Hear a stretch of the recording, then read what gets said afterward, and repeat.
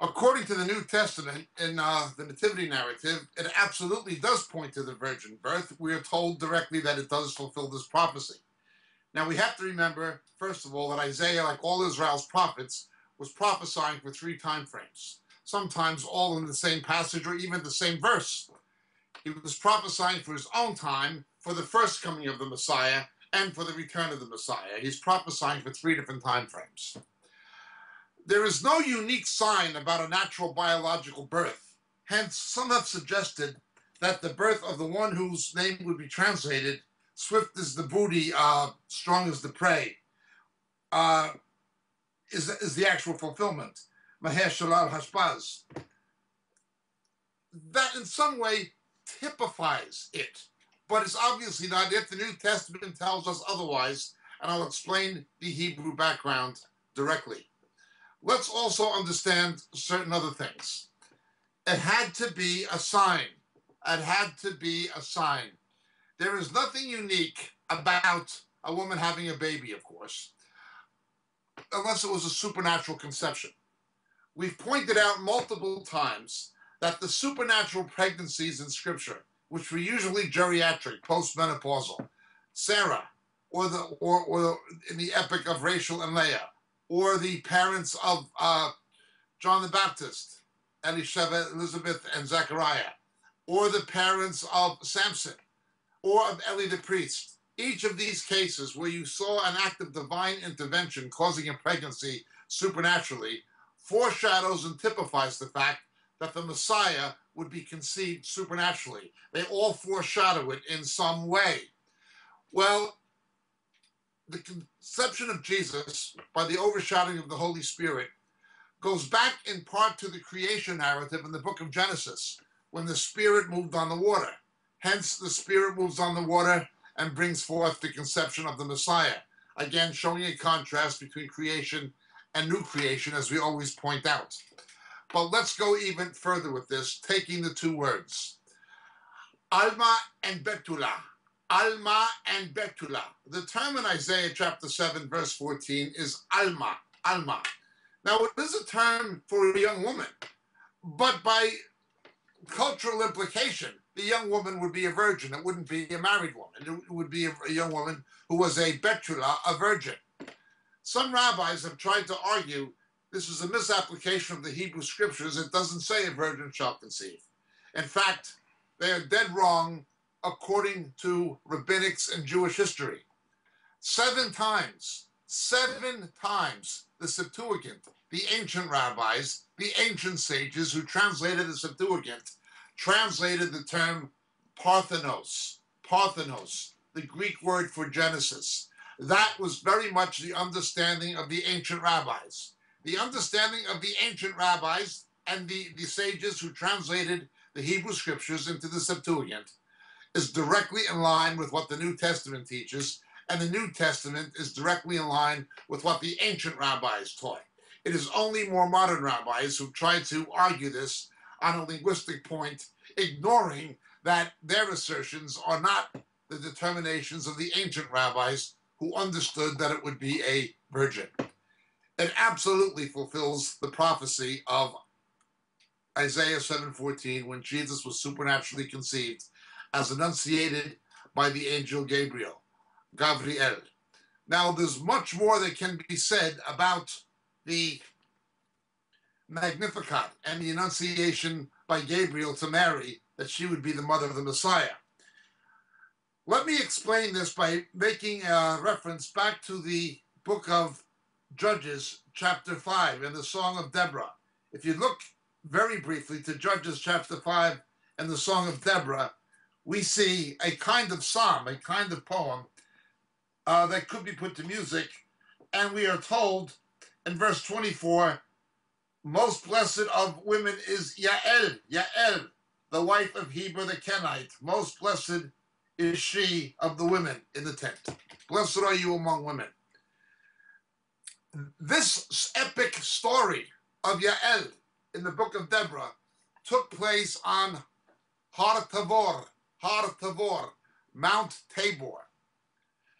The Jezreel Valley where the last assembly of the Antichrist army for the final assault on Jerusalem will take place, the Jezreel Valley separates Samaria from Galilee. It is the agricultural belt, both ancient and modern, of Israel. On the southern axis of the Jezreel Valley, in the approximate center, is Har Megiddo, Mount Megiddo. There's no valley of Armageddon, it's the Mount of Megiddo. Har Megiddo, Armageddon. That's where it comes from. Play on the Hebrew meaning. The valley is the valley of Jezreel, today called Emek Israel. And a straight 180-degree line across, going from the south to the north, from Armageddon, from Har Megiddo, would be Har Tabor, Mount Tabor, where the story of Deborah took place. It is also when Napoleon Bonaparte ascended and looked down at the valley of Jezreel and said this would be the perfect place for the ultimate military campaign. In any event, on the north side of Har Tabor is Nazareth. There's only a very few miles difference between what's called Nazareth Elite, Nazareth, and Mount Tabor. So you can picture a straight line going from Megiddo across the valley of Jezreel to Mount Tabor, and if you continue drawing that line through Mount Tabor, you come to Nazareth Elite, Upper Nazareth. We know that the city of Nazareth, or the hamlet of Nazareth in which Jesus lived, was on that hill. Mary, as a little girl, playing there, as a little girl, she would have known that's where the story of Deborah took place. Everyone would have known it. Everyone would have known the epic of Deborah and the song of Deborah. Blessed are you among women, Yael. Everyone would have known it. Mary, at the time of the Immaculate Conception, as Catholics call it, as the conception of Jesus, probably would have been in her mid-teens, The fact that she grew up in Nazareth, in the shadow of Mount Tabor, knowing that that's where it was said and sung and written of Yael, blessed are you among women, little did Miriam, that's Mary's real name, obviously, Miriam, same as the sister of Moses, little would she have imagined that one day the angel Gabriel from the book of Daniel would tell her, blessed are you among women. So she grew up in the shadow of where this blessed are you among women took place, and then it was later said of her, which she supernaturally conceived right opposite in the very shadow of where it was first pronounced concerning Yael. This was the background. It would have been astounding to Miriam, to Mary, having come from Nazareth in the shadow of that mountain, to have the angel Gabriel come and tell her those things. A virgin shall conceive, a Betula. Again, in cultural context, a Betula was a virgin. A single young woman was expected to be a virgin. It would have been a social disgrace if she wasn't, and technically it could have been grounds for stoning to death under certain circumstances. Nonetheless, that is what the New Testament tells us. It is a direct and actual fulfillment of Isaiah chapter 7:14, the virgin birth. So it is. And yes, the term Betula, at least implicitly, carried the idea of the woman, the young woman, being a virgin in both original Judaic as well as in original Christian thought. Thank you so much for your question. My name is Jacob Prasch. I would point out that we deal with the conception of Jesus more extensively on our teaching tape, Christmas, Hanukkah, and the Return of Christ, available on the internet freely. God bless and thank you so much.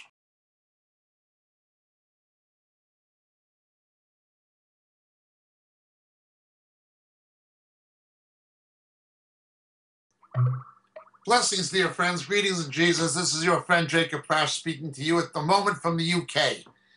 You know, so many of the questions we get in our Roku broadcast and on our Vimeo clips and on YouTube deal with subjects that we deal with much more extensively in our books. We can't, for the sake of brevity, go into the kind of depth in a TV broadcast we can actually go into in a book. But so many of the questions come from material that are expounded in the books on a much more broader scale that it's almost frustrating sometimes that we can't spend hours and hours answering the questions that are given to us. Obviously, practicality dictates that's not a possibility. The books are there. They're available. They're available in print through the Moriel catalog on the Moriel website, moriel.org. But in this day of Kindle and electronic books, they're also available through Amazon, and they're available through Kindle. The three books that would be the most referred to in the questions we receive are the three latest books. The first being The Dilemma of Laodicea. The Dilemma of Laodicea. It's an exposition of the seven churches in Revelation, culminating with the final two churches, Philadelphia and Laodicea particularly, setting the stage for the return of Jesus. The Dilemma of Laodicea would be the first. The second would be Shadows of the Beast. Shadows of the Beast. How the coming Antichrist, how his identity will be revealed to the faithful church. The rapture will not happen. Will not happen, absolutely not happen, until the faithful church knows who the ultimate beast of Revelation is. That is the Antichrist and also the false prophet. How the identity of the coming Antichrist will be revealed to the faithful church. Shadows of the Beast, the second book. And the final and latest one, Harpazo. Harpazo. What the scripture actually teaches about the rapture, the snatching away which takes place between the sixth and seventh seals in the book of Revelation. So these three books, The Dilemma of Laodicea, Shadows of the Beast, and Harpazo, all available on the Moriel catalog, all available through Amazon, and all easily available electronically by Kindle. Thank you so much, dear friends. God bless.